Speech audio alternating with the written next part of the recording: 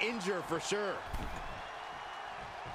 Chair to the gut, softening him up. Braun's opponent is taking advantage of this no disqualification match. Shawn Michaels is here to also take advantage of the lack of rules. Michaels is calling in the cavalry. This is going to be a repeat of last week. How can anyone stop this super group? But where are they? That's one way to stop them. Have your faction take them out before they can get to you. Smart move by their leader, but can he capitalize and win this match? Randy Orton's here, and he has no idea. Low blow from Orton. The Viper's lining up an RKO. And just a reminder, this is all perfectly legal.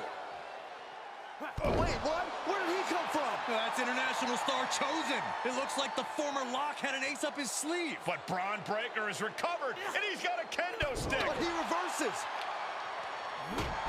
Now he's battering Braun Breaker repeatedly with that kendo stick. Wait, is he setting up Braun Breaker for his own move? And he locks it in with the kendo stick. Can Braun Breaker hold on? He can't.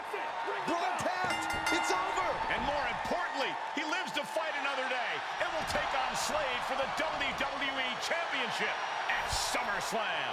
Somehow he found a way to pull this out, and now he has an opportunity to strike before the championship or bust deadline expires.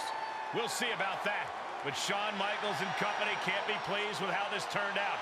They thought they were putting this all to an end, and instead, the fate of this man and the WWE Championship will be decided at SummerSlam.